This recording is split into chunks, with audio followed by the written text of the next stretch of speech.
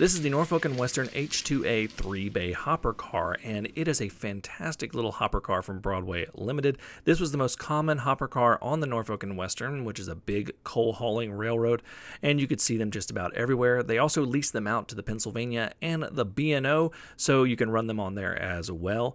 And this one has all the fantastic detail you expect from Broadway Limited. It has those microtrains compatible couplers and those metal wheel sets for super smooth rolling. It also has a removable coal load, and it's got some weight to it, so it's going to run fairly well. Now, you can find quite a few numbers in this. You can find up to 12 different numbers for Norfolk & Western and at least 4 numbers in most other paint schemes. So definitely check this out.